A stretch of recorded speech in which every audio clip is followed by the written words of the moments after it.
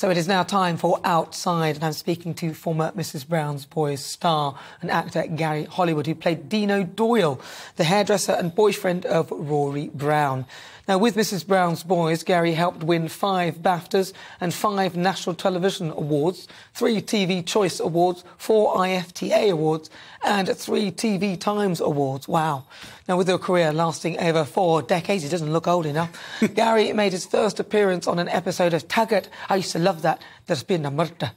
His big break came at 15, playing Dominic Dunbar in the Scottish soap opera Take the High Road. I used to love that. Take the High Road. Since his departure from Mrs Brown's Boys, Gary founded his own spirits brand called Hollywood Drinks. And I'm pleased to say Gary joins me live in the studio now. Gary! Oh, thank you so much for having me. Thank you. Welcome. This is where it all happens. Is it now? Take the High Road. I used to love that when I was younger. I used to watch it all the time. What was it like in that little village that they were at? What was it like? Oh, it was lovely. Yeah, I started that when I was 14. Oh, wow. And, grew up watching that as a child, and my mum was so proud because that was her favourite soap at the time.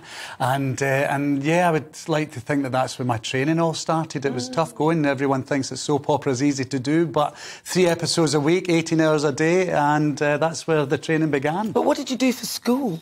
Well, we juggle school as well, so we'd have a tutor, and you'd have to be doing your classwork as well as learning scripts, as well as doing all the camera moves, and then get that off back to school. So, yeah, it was tough going, but, hey, here we are, 30 years later. Wow. You know, when I think about Take the High Road, I keep seeing sort of like stoned walls with stone, you know, made out of stones, like big bricks and stuff.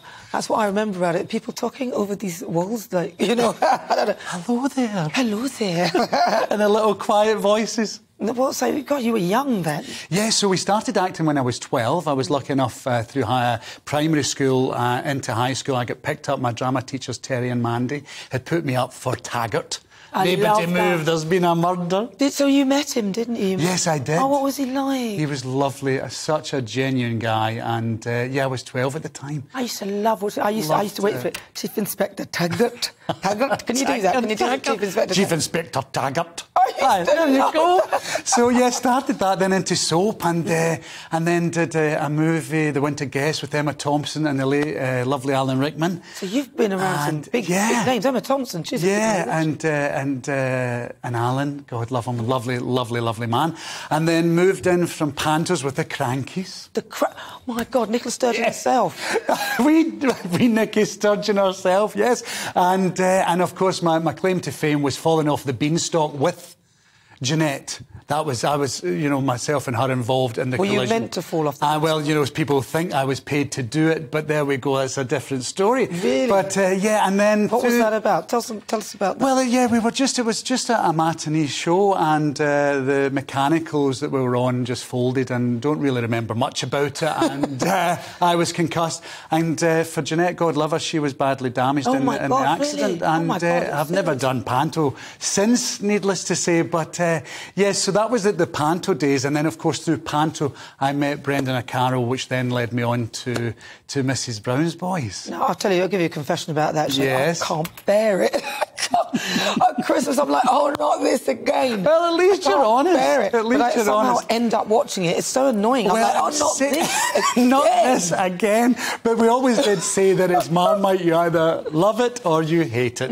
And, yeah, needless to say, I had 20 years with Mrs Brown's Boys. Wow. And, of course, with touring up and down the country and over to Australia and New Zealand and all over the world, and very thankful. Did you? So you toured with Mrs Brown's Boys? It was huge all over, really? And very thankful to it. How did you get that gig? I met himself doing Panto at the Pavilion in Glasgow. He said, what are you doing? I had just left the soap opera. He said, what are you doing after this? And I said, I'm heading down to London. I've got the bill. Remember the bill? Oh, the bill. The Do you know bill when I used to watch the feet? Do you ever watch the feet? Yeah, that's it. Could you get it right? They were exactly in sync. And I was like, are these mechanical feet? Or are they mechanical feet? Or are they actual feet? Are they actual feet? Are they actual mechanical feet or feet?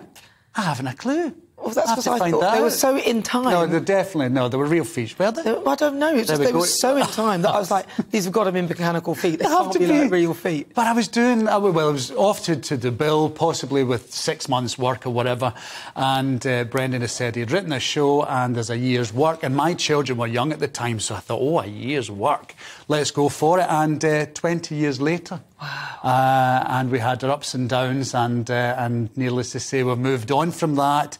And does that mean you didn't get on in the end? You sort of parted ways? Yeah, we in a bad way. We didn't what part happened? ways in the best. What happened? It's all over the press. Oh, I don't Just know. Google it. No, tell it. But yeah, so there was disagreements, and about what? yeah, there was disagreements, and I made the decision that I was just going to go. But you did. But you've done well out of it. It's been 20 years. It was 20 years, and ups and downs, and with great memories, and that's what I'm going to take with. And as I said, yeah, things change, and we move on. And out of that, then came me setting up my own gin company. Why did you go for gin? I never used to like gin. I can remember one time I drank gin and I ended up crying on the steps at a party. And people said, Nana, why are you crying? I had no idea. Listen, I had no idea. I was like, why am I crying? I need to get you some of mine. It won't make you cry. Sure. I don't think so.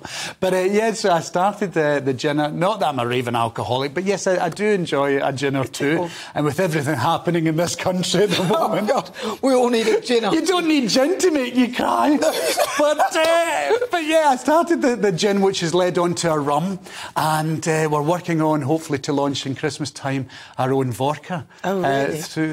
Why did you go for that? It was just, you know, something, Nana. It was on my bucket list, and my wife said, why not do it? You know, and so I got in touch with people that know people, and yeah, not who you know, what you know, as my mother would say. And yeah, we set it up. So we've been the gin's been running for 2 years, and with the rum, and now we're working on the vodka. So yeah, it was just a bucket list, tick the boxes, and then get that up and running, and something to leave for the children. That's very good. Make them rage in alcohol. Yeah, exactly. My mother says it's not who you know, it's who knows you. I love it. She's right, you know.